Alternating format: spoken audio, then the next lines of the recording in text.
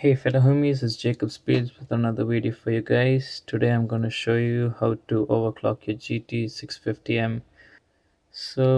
Looking at my 5 strike score on the left, you can see that I've scored 2543, a graphics score. And the usual score which you get from a 765m is in the 2400 range. So yeah, you can say it's roughly around the same. And this laptop is the Lenovo Y500 SLI model.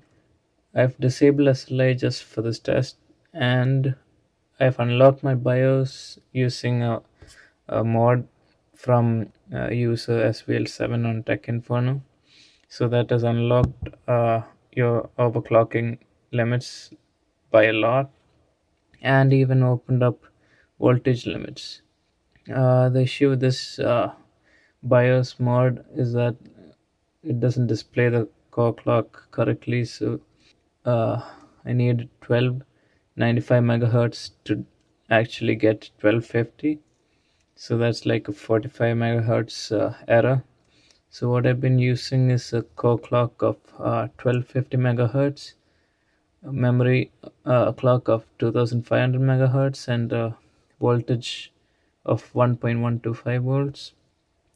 So now let's run firmware,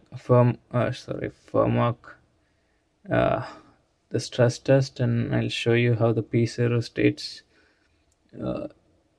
work. And yeah, so that's how the values become when it's overclocked. Hope this helped you guys. And when you guys try to overclock it, go in steps.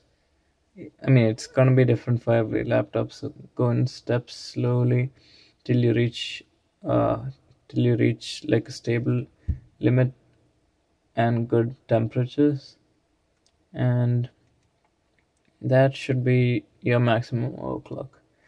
Hope this helped you guys, and thanks for watching, and have a good day, guys. Bye bye.